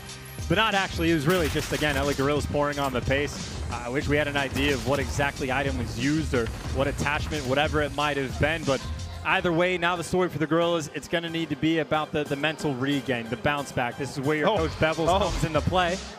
Aches might regret standing up, doing the old talking hand signs across the stage. Maybe they can win the next two and be like, we just won 4 maps off you guys. There's so much trash talk potential, but again, the Guerrillas, they need to hit the regain, settle down, whatever it might have been, and go bounce back. Not the time to lose for. And think, to your point, I mean, you talk about players on a professional level and how they're so often very composed in those situations. Well, having a map win just stripped away from you can be a little upsetting, and of course if you are Los Angeles Guerrillas, you are going to have to just stay calm here, Chance, as you head into game 3. Make sure you just keep your cool. Okay, this might be a Maven stat that I'm making up at the top of my head. Go for it. Why not? New year, new year. I think historically we've always had situations where anytime there's a map reset, an issue that messes with one of the teams, anytime you go to the next map, that team mentally collapses. I think Gen G last year on like a Seaside Hardpoint was the first time. I can think back to Optic E6 as well. It's happened a couple of times. It has. Where the teams bounce back or they collapse under the mental strain? They collapse under the mental strain. Right, so I'm saying I think that happens almost every time where teams aren't able to bounce back. And I think last year with Gen G was one of the first time we've seen them be mentally tough. We get to see if the Guerrillas can do the same. All right, game 3 underway. We go domination on Hackney Yard. As it stands, series is tied 1-1. We're going to kick things off on board with Alex as he's currently trying to secure B. And I think already, though, you see kind of general strategies. Guerrillas, they're going for a map swarm. I think they're already potentially thinking about pushing over towards A. And again, it's a situation where you're just going to see these players just pushing for the opposite team's home flag constantly. But right now, Guerrillas doing their best job, trying to get that progression down at B, but it looks like the RØKKR have broken through. Well, it's a hot start from Assault, currently 2-0, and he looks to secure the hill as well. And that should be B locked in. So 2-1 hill setup for Minnesota RØKKR. They will now, of course, start building themselves a lead. And the RØKKR right now, they just have most of their bodies stacked around this B flag. A player, though, through the top window, Aqua is able to break through. And now you see Guerrillas, instead of going for that home flag, it is the swarm over towards B. 4 bodies near the flag, but someone has to hop on. And this is where Silly has a very interesting decision. He's mid-map. Does he want to overextend, put pressure on Los Angeles Guerrillas' home hill, or track back towards B and try and defend? Well, it seems for now that the defensive option is great, but actually Minnesota RØKKR, they've spawned over towards C, so a chance here for them to completely flip things, and they're going to go for the trip cap. Los Angeles Guerrillas, you've got to respond here. Guerrillas just dropped the ball massively. They never actually tried to hop on the B flag, even when they had 4 bodies near it. And again, if you leave the back spawns open even an inch, players just spawn there like crazy. And now if you're Minnesota RØKKR, they go for the D cap to try and just put pressure back on Los Angeles Guerrillas. They decide, no, we have to concede the D cap, go for the cap instead, because they lose control of the A hill. So as it stands, Minnesota RØKKR still with a 2-1 hill advantage. And again, Assault with the hot start at 4-1. The score stands at 13-14 with just shy of a minute played so far. And now the RØKKR again trying to keep those mid-map spawns, but in spite of the fact that A control is on the side of the Guerrillas, you actually see Decimate. He's going to spawn up by top offices, and you're going to see a lot of chaos like that, and it's about how you make those adjustments. But LA Guerrillas, they take the adjustments. Off spawn, Decimate picks up a kill, gives his team clearance to B. They retain the flag. And you're absolutely right. Domination is not necessarily about holding a perfect setup. It's about reacting during the chaotic moments, making the right decisions in crunch time. The B hill, of course, looking to be targeted now by Minnesota RØKKR. Aqua, though, with a good game so far in terms of stats, 7-3. Lacefield as well, 7 kills to his name as he sits at 7-6. Towards the RØKKR, a couple bodies in towards this B flag, but they're not quite on it yet. And you got players behind enemy lines, but Assault taking care of them one by one. Now feels they can slide over towards this B flag, and you see the kill feed. It's purple on the left side. You get the 5 men down, you get the B flag, but now you got to worry about your home point potentially. Retake has been secured, and you're absolutely right. Guerrillas have actually spawned over really on the C side of the map, and they've actually been able to slay their way all the way back to their home hill. There was a chance there where they could have maybe gone for that C hill. They opt against it. All that potentially cost them the score, 55-34. Still Minnesota RØKKR with B and C locked in. Guerrillas only controlling A. Yeah, you've seen quite a few opportunities for the girls to go for the home flag. They've spawned there again. They spawn right next to it. They are putting so much emphasis on trying to hold the B and A setup, but now they're just getting punished, and the RØKKR taking full advantage. And that gunfight from Assault was so important because he was on Guerrilla's home hill, or home flag. If he doesn't actually win that, all of a sudden, you would have seen RØKKR just pinned in on that B hill, and it would have been a horrible situation, which could have at least given Guerrillas a little bit of life. But so far, that story we mentioned, Chance, what happens in those situations where games are stripped from teams. It's Minnesota RØKKR with the lead. Of course, right now, RØKKR, I mean, they just have a little bit of pressure everywhere on the map. You see the Guerrillas, they're fighting hard to try to get to the A site, but when they don't have success there, they're able to go for B. You got Silly up top trying to take a player off the B flag, but a little bit too late. Guerrillas take it over. Decimate just shut down Assault, and that's only his 3rd death so far in about 3 minutes of game time. The B Hill currently a big contest going on there. Ake's looking to try and find the kill, does so. It's a scene that goes down, and Guerrillas try and lock it in. The lead is 77 to 46 as things stand. Both teams just getting 1 point each. Of course, that flag on B is neutralized. No points being accrued from either side, but of course that means either team, should they get to the flag a little bit quicker to cap, and Aqua thinking about making the move, but the gunfight not one, gets shot in the side. And remember, that's a perfect situation for Minnesota RØKKR. They don't need to cap B. They can just keep the Guerrillas off. They have a nice, sizable, substantial lead as things stand, but they're going to go for B anyway. Lacefield's going to try and challenge. GodRx is there, though. Can he find one more? Aqua top window. An important gunfight. Aqua had to win, but Asim slides straight back in, and B is locked in again. Minnesota RØKKR have played this first half very, very well. And right now it's just about that lead extension. You got another minute left. You're already up by 30, and if you got the 2 flags, well, you can bump it up another 12 points. And, well, being up by 40 going into the half, it's a very comfortable lead. Obviously, you can slip away on Hack the Yard, but you'll feel good going into the second set. One of the players I'm really looking at on the Guerrilla side to step up is actually Saint, 7 and 14. Of course, Domination was played competitively during the Ghost year. He had some success back then. You really want to see him step up his performances. He's no stranger to this game mode, but really needs to start plugging in his brain, if nothing else, and really just trying to stick with his team. Making the correct decisions can be so important, because as it stands, Minnesota RØKKR are building an even bigger lead with just 30 seconds to go here in the first round, 104 to 63. It seems like as soon as the RØKKR was really able to stabilize that AB flag hold, they've just been on point for the past minute and a half, however long it's been, but they've been doing very well. Finally, the Guerrillas get pressure over towards B, but even if this cap comes in, there's the despawn. It's going to be 2 ticks. You're going to find yourself down by just about 40 points going into the side number 2. And damage has been done. This is going to be so difficult for Los Angeles Guerrillas to come back in that second half, because honestly, Minnesota RØKKR have played that first half damn near perfectly. Chance the lead 112 to 71. And Assault, by the way, big chillin'. He is having himself a very nice game. I think about 17 and 5, 17 and 6 at the moment. Having a very nice performance in the first half. Looking to, you know, drop a little 30 bomb potentially over the course of the second half. And you mentioned, of course, maybe a change of pace could help Minnesota RØKKR a little bit. They were maybe a little more aggressive there, would you say, in that first half? I mean, again, it was it was very chaotic and very aggressive for the early portion, but as soon as they really stabilized with the A and B flags, they really just kind of not even flipped the switch, honestly slowed it down and just held stable.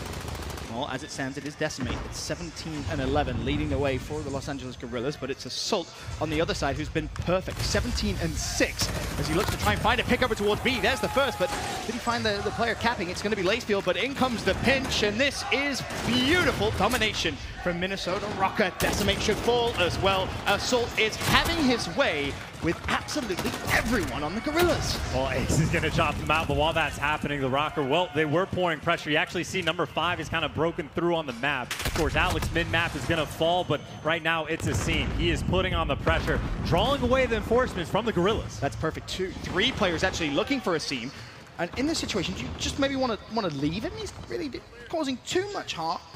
I mean, he might not be causing harm, but actually, I mean, it's 4 arrows right now for LA Guerrillas that are just trying to hunt him down. And yes, Decimate's finally able to get him, but while that's happening, Assault has managed to find himself over on the B flag. The RØKKR have managed to find themselves mid-map to pour on the pressure, but Assault's going to fall. He's able to despawn the flag, but the Guerrillas are going to be right back. And all that pressure, all that confusion Asim just caused, well, all for naught. LA Guerrillas started out down by a little bit more than 40, now just down by 30. They're chipping away. But again, Asim doing the exact same thing. Keep your eye on the minimap. Now over towards the A hill, you will see Asim put a lot of pressure there. Does he want to go for the D cap? Again, force the resources from Los Angeles Guerrillas away from the mid-neutral hill and allow his teammates to fly in and contest B. The neutral comes in at A. Asim is still alive. He's making very intelligent plays here. Just, again, trying to keep that point lead. He doesn't need to do anything flashy. A 1-to-1 hill is an advantage for Minnesota RØKKR as Asim does fall. It seems Guerrillas will retake control of the home hill. They're able to get that second flag back. Still, though, down by 30 points. Asim has done a fantastic job of just being annoying. But and he's going to do it again. Keep your eye on the top side of that minimap. The furthest forward arrow, that's going to be Asim again. His consistent game plan every single time he spawns, chance, is to get towards Guerrillas' home hill. I mean, even still, as great as he's been doing, it hasn't been successful for the team. And now you got LA Guerrillas kind of watching that pressure. That's going to be Aqua's job. Meanwhile, ton of gunfights going down mid-map. LA Guerrillas cleaning shop to the point where Decimate goes on a flank. By the time he gets around, nobody's home because this team has done the work for them. So much control this entire half. That AV flag setup just going so away for the Guerrillas. And yes, Asim is behind enemy lines again, but it gets cleaned up a third time. And finally, now Los Angeles Guerrillas, they're spawning out a little bit, so it's going to open the doors over towards B. Lacefield, though, looking to once again try and secure it, but you can see the purple players from the Minnesota RØKKR, they've surged in. Aqua, though, will find one. Can he find more? Number 2, top hallway, shut down. And Minnesota RØKKR will claim what is rightfully theirs. B hill under their control. But now, of course, Guerrillas, they're spawning at the top side of the map. They got options. Do you want to go for the fast flank to B? Do you want to overextend in cap C? Well, obviously they don't. They've been very content with the AB setup. And of course, they're able to clear out a bit of pressure over towards B, but right now it's Alex making the big plays. He has to go big. Dreams alive. Unfortunately, he falls, and now all of a sudden, Guerrillas again put pressure over towards B with 2 minutes 45 to go. 154 to 2, or 127 is the score. Advantage Minnesota RØKKR, but again, Guerrillas keep the pressure on. 2-1 cap in their favor.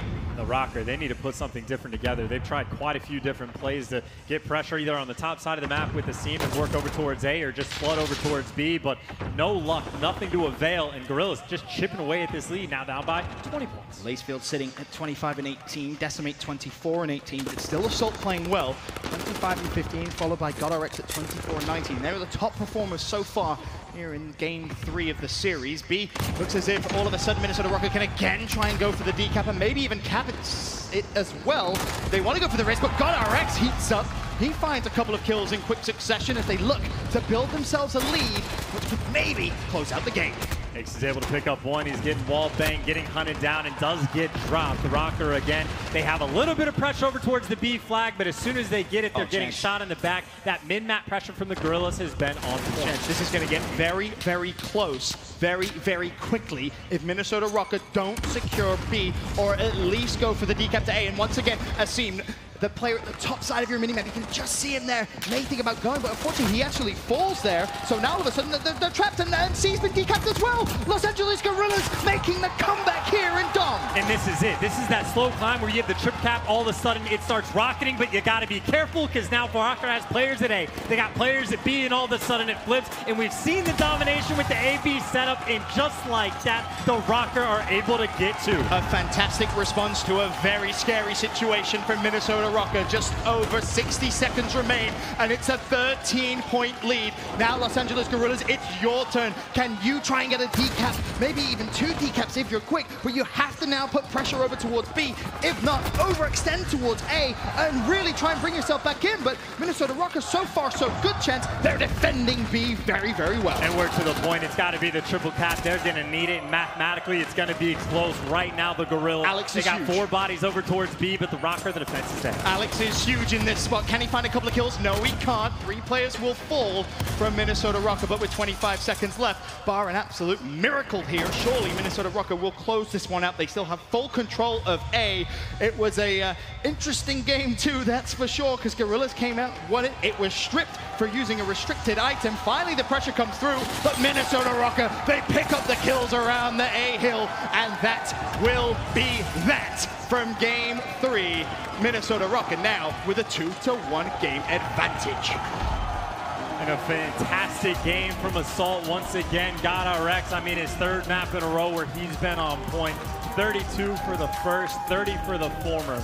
Leading the lobby in kills, the pair of them just fierce on Hackney Yard. Very fierce indeed. We were worrying a little bit that maybe this would be a sweep. Absolutely not. Minnesota RØKKR 2-1 up. We'll be back with game 4 after this.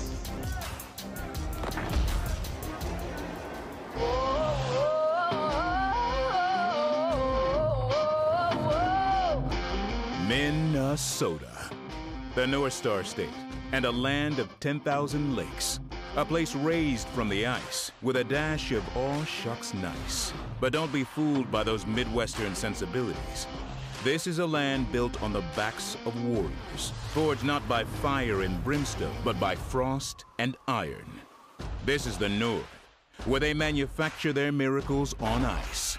And their rock only comes in royalty. You lit the match that started this fire. You pay the price when the flames get high. Hey. And now, what better place for a new beginning in this intrepid land with all of its rugged beauty? A new era is born, where they say the end might begin. This is week 1 of the Call of Duty League. This is Minnesota.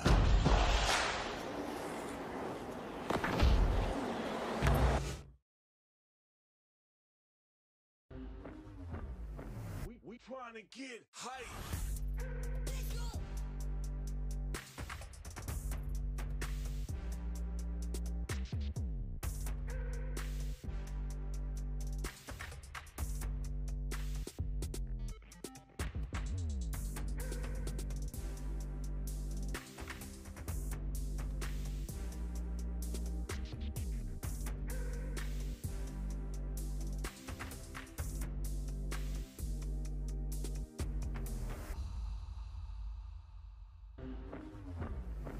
We trying to get hype.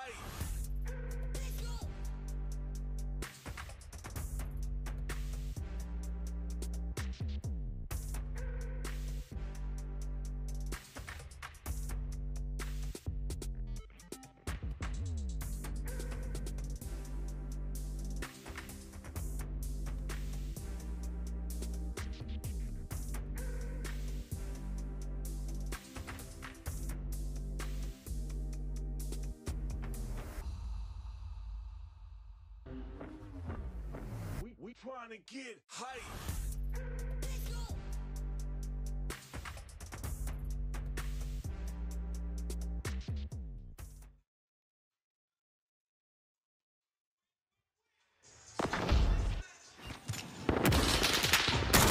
Ladies and gentlemen, welcome back to launch weekend here in Minnesota. The final game of day 1 features the home team. Minnesota RØKKR currently 2-1 up now after an impressive domination victory against the Los Angeles Guerrillas. We now stay, of course, on the same map, go to game 4, back over towards Hardpoint. This is a chance for them to close it out 3-1. Great pun there, Ben. You're on point with it. Just a 2 for 2. Comedy phenom. If I've ever heard one before, I can barely contain my laughter. But I think originally I wanted the storyline to be about the pacing. The speed of the SMGs on one side versus the other, and the map like Hackney Yard highlights that perfectly. But at this point, I think I throw that out the window, right? This is a story about LA Guerrillas just trying to hit the regain. They're feeling great. They think they're up 2-0 in the series. They think they've done like everybody. They're calling us the 11th best team in the league right now. You have us so down on the power rankings. Now we come out with a force like that, and then they find themselves in a situation, oh, we had something wrong with the class. We're actually tied 1-1. Now we lose the domination. Now your back is against the wall, and this is one of the most difficult situations you have to bounce back from. It really is. Staying composed in those situations can be so tough. And game 3, I don't want to say was definitely a highlight of that, but either way, Los Angeles Guerrillas, they do lose that game, so Minnesota RØKKR with the advantage. Heading back towards Hardpoint, though, that was one where Minnesota RØKKR started off so strong in game 1, but they just couldn't close it out, Chance. Los Angeles Guerrillas were just plain and simply better.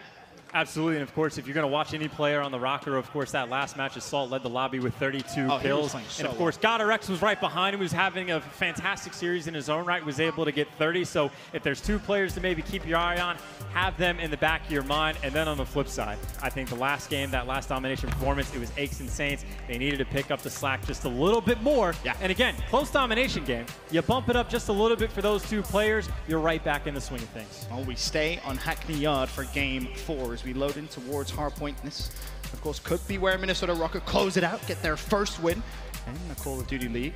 We shall see. Or can Los Angeles Guerrillas take us to a game 5? We all want it. We do. We all know. Maybe not the home fans. Maybe they don't want it. They'd much rather see a 3-1 victory. Makes it more the exciting neutrals want a game 5, don't they? And the Guerrillas want it as well, but you got to win the hard point for the bounce back, but kicking it off. I mean, again, Assault led the lobby last time, looking for some M4 kills off the rip this time, and is in the power position to do it. I mean, he was just so good, picking up a ton of kills, barely fell, and he's trying to continue where he left off. Well, there's number 1. think he spotted Saint just as he goes for the challenge. Should be able to clean up the kill, does so. Once again, Assault, off to a good start. Trophy's going to go down as well. Minnesota RØKKR about to take the lead. Nate's coming in though. That trophy did him no favors. Now, of course, you got the smokes you're pouring in, and Lacefield trying to pick one up, but the jump on the timing. Asim and Alex and everybody able to get the wipe with the MP5. That was very, very quick, and that's going to give Minnesota RØKKR now a fair amount of free time. Instantly, Silly wants to push out the hardpoint now, so he can try and cut some of the lanes down, and well, they cut Saint down there as well. A couple of kills in quick succession for Silly before finally being traded as once again Los Angeles Guerrillas try and break inside the hill, and once again they're shut down by RØKKR. And right now the RØKKR are desperately just trying to get into the enemy spawn, trying to force a flip if they can get it. But right now Guerrillas doing a nice job on the rotation. Their rotations in hardpoint have been great. The gunfights, however, have been a bit of a struggle because that first hill dominant from the side of the RØKKR. But this is the point where Guerrillas say, hey, we're posted up in tires. We got complete map control. We're going to spawn here forever. We're going to try to get that full 60. RØKKR have started this game off so well as they look to close out the series. I want to set up to an Astro Gaming listening with the Minnesota RØKKR.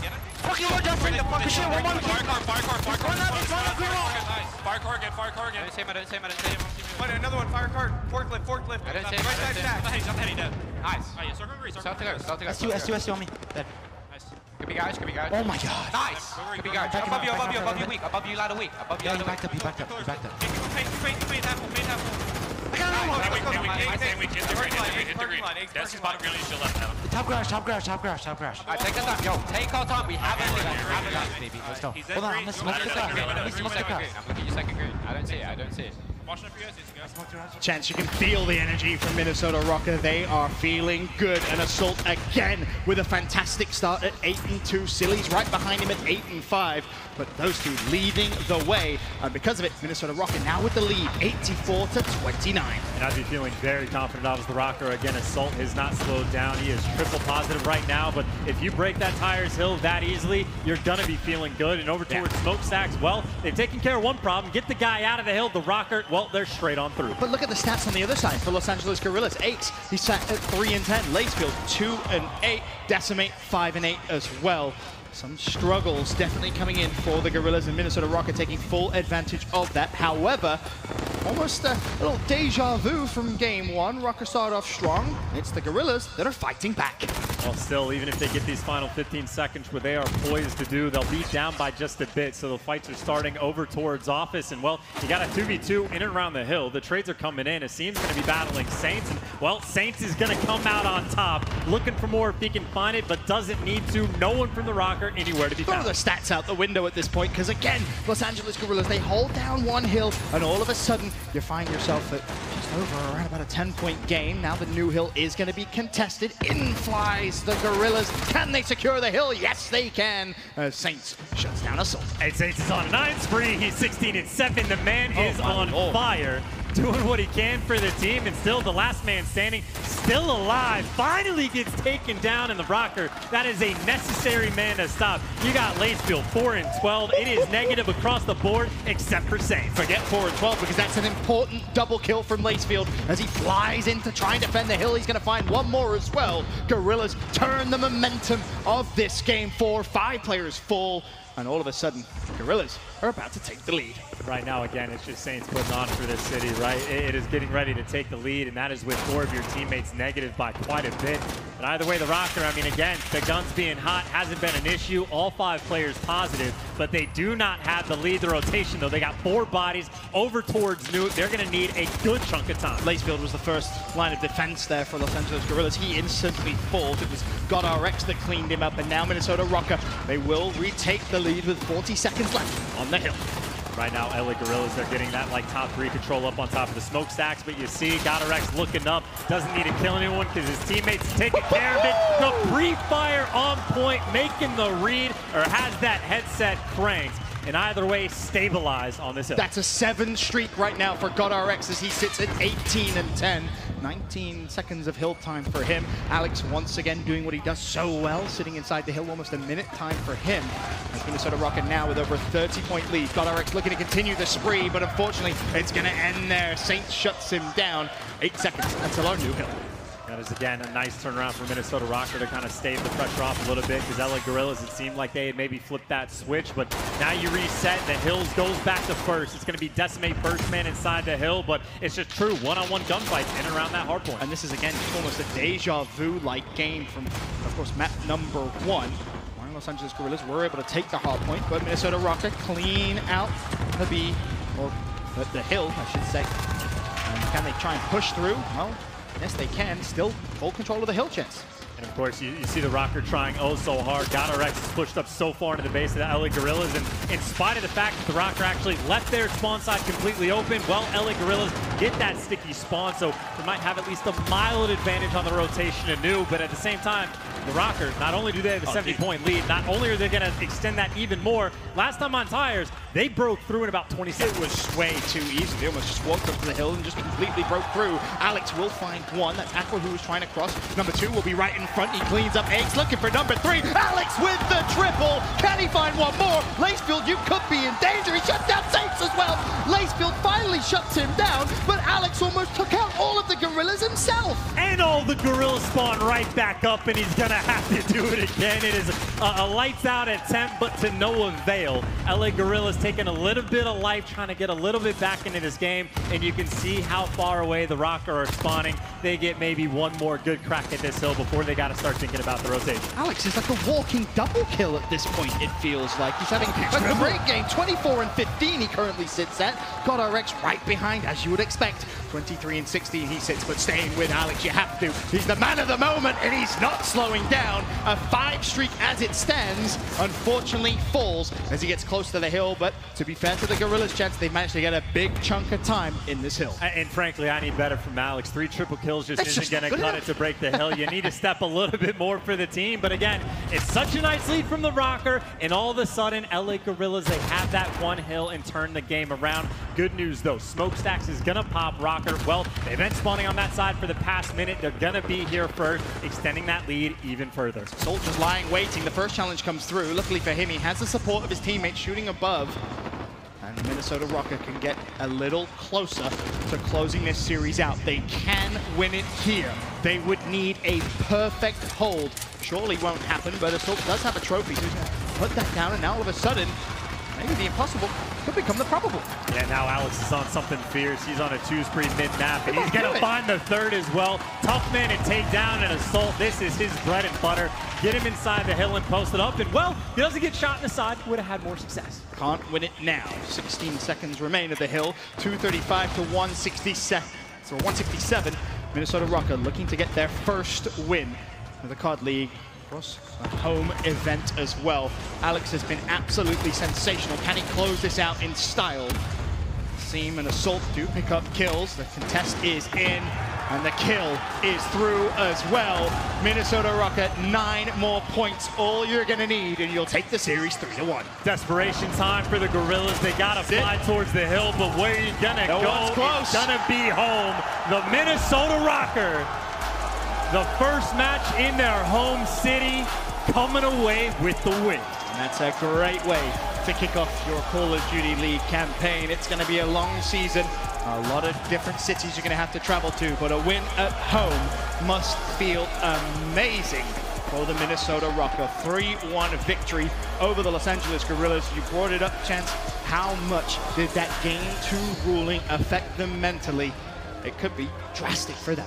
Gotta check your perks. It's a tough pill to swallow, but it's one that has to be done. But of course, credit where credit is due to the RØKKR on a couple of the other maps. I think GodRx had an MVP-like series, phenomenal the whole way through. But even towards the end, Alex, I mean, he was on fire. Triple kill after triple kill. Add 2 more to that list towards the end. Played lights out. Yeah, really did a fantastic little bit of composure there from the Minnesota RØKKR, and as I said, it must feel absolutely amazing to get your first win at home. That is going to be everything from myself and Chance. We'll send it over now to the main stage with Puckett. Thank you so much, gentlemen. It is time for our instant reactions presented by PlayStation. I've got GodRx, the tallest human being in Call of Duty. Adam. Other Adam, I should say. You just dominated. You guys come back after being down early in this series, and you get a win in front of the home crowd. What's going through your head right now? I mean, I'm just happy we can pull out the win in front of this amazing crowd, as you can tell. I mean, just hearing the crowd reaction, just hearing them having our support, it's honestly amazing so far. Now, there was a forfeit in that matchup, but it seemed that you guys were able to just come into that game 3 with new life, new blood.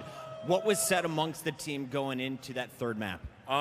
Third map, we just said, listen, like, let's still play as if we're down 0-2. The series is nowhere near over, and we just took it one map at a time, one play at a time, ended up pulling through.